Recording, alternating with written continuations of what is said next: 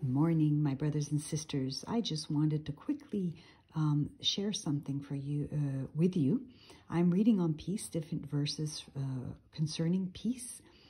And everybody knows this, but I just wanted to add a little opinion. In Galatians 5:22, it's written, and I've got it right here in front of you guys, but the fruit of the Spirit is love, joy, peace, long-suffering, gentleness, goodness, and faith.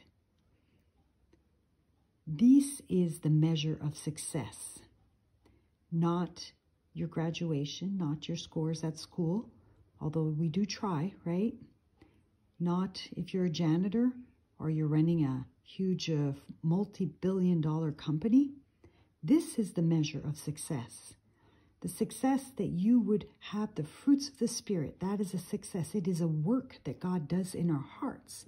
God brings us from glory to glory, and that work, the fruit of that work in your spirit, in you, is love, joy, peace, long-suffering, gentleness, goodness, and faith. And something else I want you to know. You remember Paul when he said, if you were to ask for anything, ask for love. To have love, you have everything. You remember how he said that if you don't have love, you have none of these things? Well, look at the order. It starts with love. And love automatically brings joy. And when you are filled with joy, you are at peace.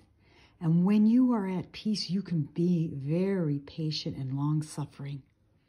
And when you are patient and long-suffering, there's a gentleness to you. And when there's a beautiful gentleness to you because of your long-suffering, because of the peace, because you're filled with joy, because you have love, there is a real goodness to you. And all of this brings on faith. So ask for love.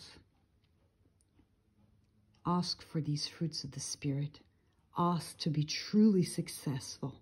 When you face God, He's not going to look at your title. He's not going to look at the fact that you were able to buy a house, pay it off, have money in your account, and all these planes and everything. He's going to ask you, do you have love? And if you have love, you have all of these things. Praise be to God and His teachings.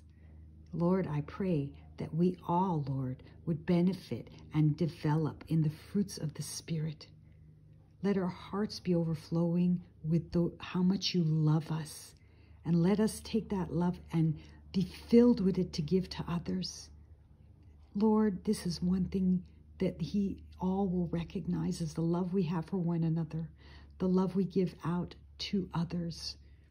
And let that bring joy to us and to others, peace. Let us be long-suffering with discernment and wisdom.